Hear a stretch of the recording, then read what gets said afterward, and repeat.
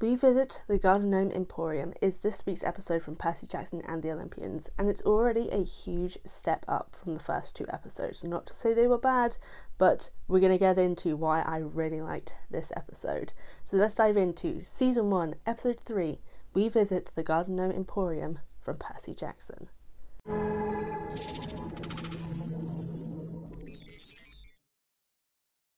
Now remember, I'll be starting with the non-spoiler stuff and then going into the spoiler stuff. And admittedly, I don't have too much to say in the non-spoiler section, unfortunately, so apologies everyone who wants to, hear a bit more in the non-spoiler section. But honestly, the main things I have to say is this is a fantastic episode. It does still have some issues that I've got with it in regards to how some things are kind of flowing out in terms of the plot. There's some elements that are a little bit too fast, specifically the fight scenes, which is a little bit disappointing, but overall acting has taken a huge improvement, and I think it's related to the directing in some way, because this episode was directed by Anders Engström, and I apologise if I'm saying that wrong, so a different director to the first two episodes. Not to say that the director for the first two was bad, I just think you can see an improvement in the directing already, because the cast are already feeling so much more gelled. Like they're bouncing off each other incredibly well. I mean, Annabeth, Percy and Grover they are the standouts in this episode, as well as the character of Medusa, which isn't a spoiler. This is her episode, and this was shown in the next time at the end of the previous episode. But the chemistry between the cast has already picked up a lot, and I think that may be related to directing, because there's definitely, it's not that they're feeling a lot more directed, but it definitely feels like the cast has kind of gotten a sense of their characters at this point. There's a little bit more sass that's coming from Percy, there's a little bit more emotion coming from Walker's acting as well, and same with like Leah's Annabeth, and even Grover's sort of like struggles in being a mediator. It's very much central in this episode, and I think it's a really strong development of the characters already, especially considering for Annabeth in particular. We didn't really have much time with her in the previous episode, and we do kind of feel that a little bit at the start of this one, but immediately we're getting so much more of a sense of her character. And again, Leah is a standout. She's doing an amazing job as Annabeth, and you can just feel the strength of Annabeth's character. There are some moments with dialogue where I feel like they're kind of hamming it up a little bit too much with the sort of strong female character conversation, which I don't think is necessary. Like, there's one bit of dialogue that I will talk about in the spoiler section where I'm kind of like, that could have been cut because it's implied, but this is just a me situation. Overall, strong character chemistry, stronger storyline in this one as well. It felt a lot more weighty in the moments, and it didn't feel like we were rushing. The pacing has drastically improved in this episode, and I think, like what I was saying in the previous videos, I think we're just going to see it get stronger each time. They've really kind of got their bearings at this point in terms of the script, and I just really enjoyed it. I don't really have anything else to say beyond solid acting, solid story, and pacing improvement, and I think that leans itself into the script writers in this one, but also into the directing. I think the directing and cinematography has improved quite a bit in this episode in particular. It is mostly positive for this episode. I just really, really enjoyed it. So yeah, immediately a step up, and I'm looking forward to next week's. But that is all for the non-spoiler section. Sorry everyone. Into the spoilers now. I have my notes ready. It is like 4 pages worth. So we're just going to go into basically all the beats that go on. Oracle scene at the start, really good, really enjoyed it. Found out a lot of people forgot that in the books, the Oracle's vision is actually of Gabe and his poker friends. A lot of people seem to be really confused about this, which admittedly I had forgotten about it until I was kind of like, oh wait, no, that did happen in the books, which was like a secondary thought. Was never explained how it works in the book, so I understand why people are confused about it. But I kind of liked it. It was kind of funny. But again, a little bit weird. The main criticism I think I have for this episode is the choosing scene where Percy chooses who's going to join him on the quest. Mainly, slightly jump ahead. I understand where they were going with it because of what happens at the end, where Percy says, I chose Annabeth because I didn't think we'd ever be friends. we get the reason, but we get it at the end of the episode. Him choosing Annabeth at the start, like immediately going, Annabeth, made no sense to me, if I'm honest. And the reason he gives in that scene of someone who would continue the quest even if I go down a different path, she would push me down the stairs to make sure the quest was secured. I mean, yes, but also, how does he know this? Clarice is more likely to push him down the stairs.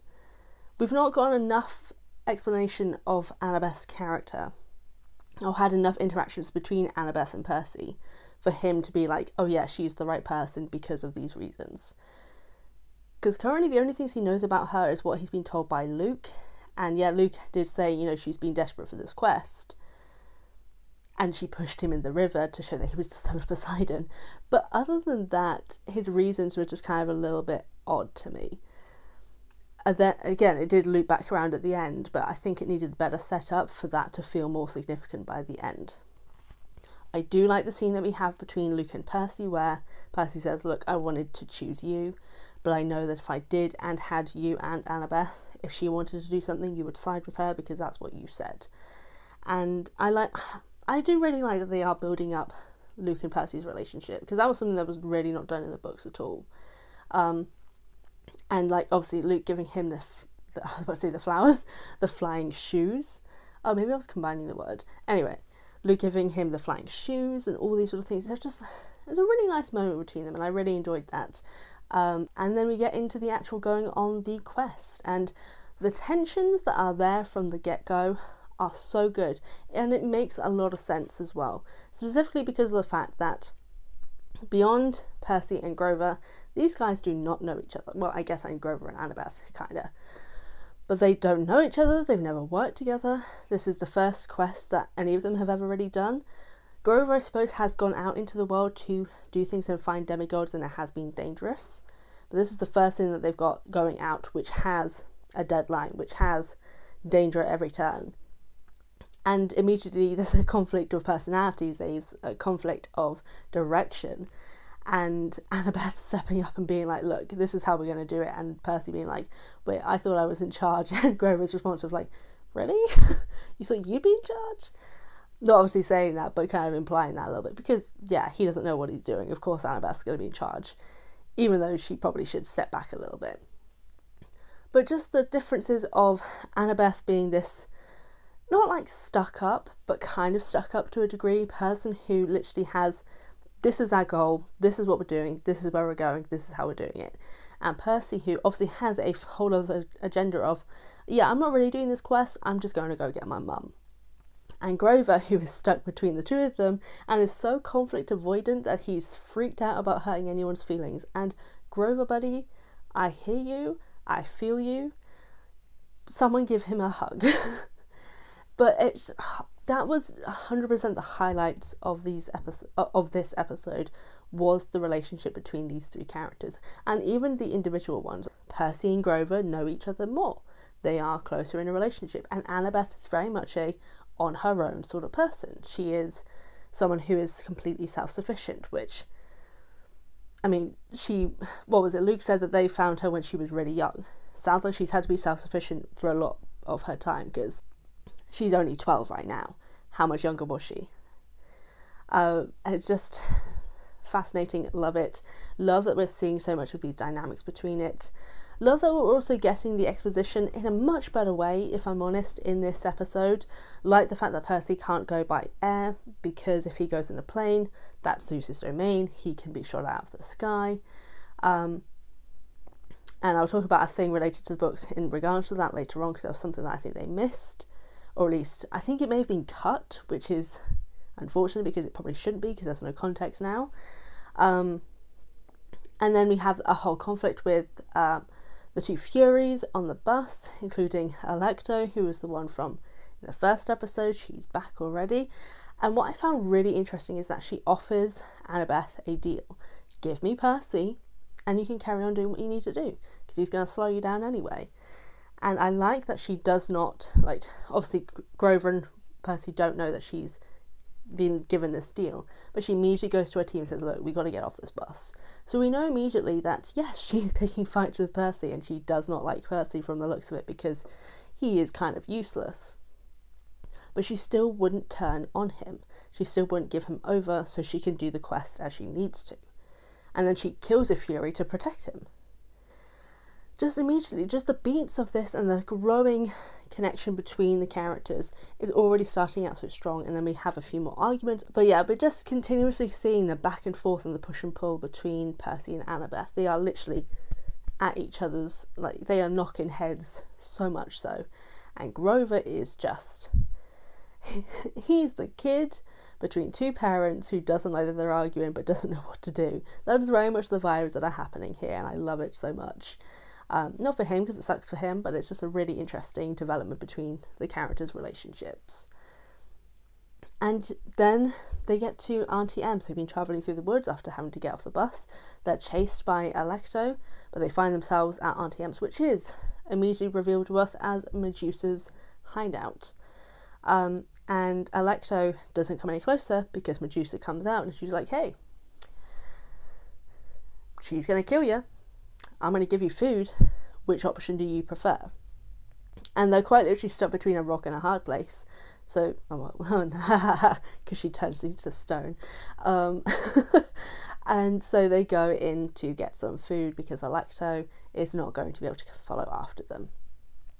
And this is the thing that I really loved in this episode, is the better storytelling of Medusa. Now, I'll talk about this a bit more in books, but I really did not like Medusa's portrayal in the books. But they have made Medusa more of a sympathetic character. She talks about in the episode how, she, like Annabeth, and this is the whole thing, she is talking specifically to Annabeth in this, whereas in the book there's a bit more Percy related interaction and she just hates Annabeth from the get-go. She doesn't hate Annabeth in this. She is just kind of sad, and almost sad for her to a degree, because she talks about how she loved Athena once. She prayed to her, she gave her offerings, she gave everything to her, and yet she never heard a word from Athena. And then one day a god, Poseidon, comes along and says that he loves her, and he makes her feel seen like she's never felt seen before. And then Athena says that she is, well, basically Athena was embarrassed and she said she's dishonoured her, so cursed her with the Gorgon snakes. And Annabeth doesn't believe it, and admittedly it's an interesting mix of some of the Greek mythology, I believe. I liked what they did with it, because it leads back into the conversation that happens in the first episode, where not all monsters are monstrous. Medusa may be physically a monster in that she turns people to stone, but as she says in the episode, she was the victim of the gods' egos, really. Poseidon seduced her to get back at Athena, and Athena punished her to get back at Poseidon. She was caught in a godly tattle, basically. She did nothing wrong, but because the gods can't fight each other, they decided to take it out on her. And I don't know, I like the connotation that comes with that, because it then, from how we see it in the episode, makes Annabeth and Percy think about it. Annabeth immediately just reject it because she's so loyal to her mother. But Percy, we kind of get a hint of that a little bit more, especially considering he then goes to have a secret talk. Well, not secret, the guys know that he's gone and followed her. But he then talks with Medusa privately. Medusa even says that Poseidon is a monster. Was it monster? I think I may have gotten that wrong. But basically refers to Poseidon in the negative. And he says, I never heard my mum talk about him that way. And then she asks, where is your mum now? Because, yeah, Poseidon is technically responsible for everything that's then happened to his mother. Well, the gods, not Poseidon necessarily. The gods are responsible to what happened to his mother. So it's leading a lot of interesting commentary on, are the gods really good? Or are the demigods only loyal to the gods because they are their parents? Which I'm glad they brought that commentary in, because there were other elements that needed to have that commentary that didn't. So this is the first time we're kind of getting the questioning of the gods' actions and motivations. So I think it was just a really interesting commentary, and I just really, really liked it. I like that they've updated it. I've liked that they've not had the dodgy elements that are there in the book, and it just leads to the interesting commentary and the round back of kind of, this is what was talked about in the first episode, here is a continuation of it. And yeah, she does eventually then attack them because they try to leave and escape because they have no interest in taking on her. Well, in Percy's case, he has no interest in agreeing to her thing of killing his friends, killing his quest mates, because he doesn't consider Annabeth a friend right now, but killing his quest mates. And then he's like, and then they all run out, and that's when she kind of turns. And we find out in the basement, she's kind of done it to many, many people. And she may be kind, and she has trauma, and she has experienced terrible things, but that doesn't mean that the terrible stuff that she does isn't still terrible. Because, yeah, she was a victim to a degree, but she's still doing terrible things. She doesn't have to, but she is. So, very interesting commentary there. And overall, this whole episode is just... it's just a really strong episode. We're getting so many more character beats, and like even after the defeating of Medusa, which was done through teamwork, specifically through Annabeth and Percy, because Grover accidentally flew away. Though he does come in to help a little bit, but by accident. Overall, I just think it was just seeing them growing in their abilities to work together, and even Percy revealing, this is what the prophecy said, that I would be betrayed by a friend. I think it was nice to see that he was admitting this to them. The fact that he'd said Grover would come because he didn't believe that Grover would turn against him, and he invited Annabeth because he doesn't consider her a friend, so he wouldn't be being betrayed by a friend. And then kind of also the hurt on Annabeth's face, which I thought was interesting because, yeah, they've already kind of gone through a few bits here, but it was a little bit too soon for me in particular, but I liked it overall. But it was the fact that he's confused. Like, he doesn't know who to trust, he doesn't know what to do, he feels really alone. And then there's just some opening moments that happen. But that was in regards to Grover telling them both off for continuing to argue.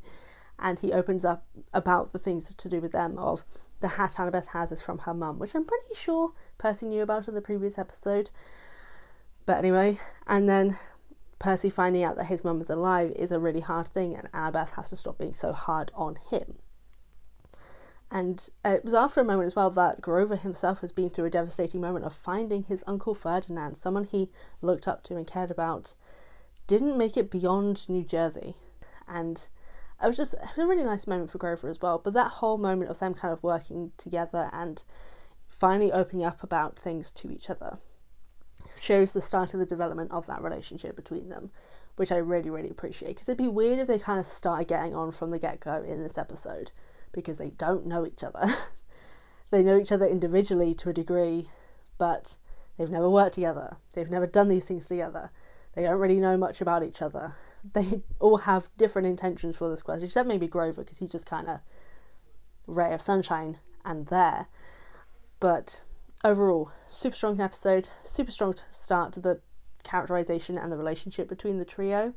Love that we still do have them sending the head of Medusa to Olympus, because as Percy says, I am impertinent.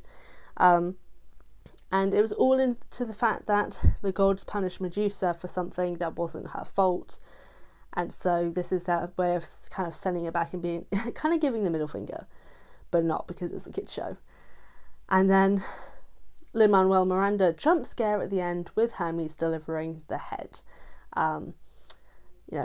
Love that. But yeah, overall, super strong episode, really loved it. But to get into the things in regards to the book-related stuff, honestly, not too... There were more changes in this episode, I think, than in the previous ones. Like, more drastic changes instead of sort of like aesthetic-based changes. Well, not, but you know what I mean. But I think the changes they made here are the ones that are the better changes. The Medusa storyline, so much stronger, so much better, so much less problematic.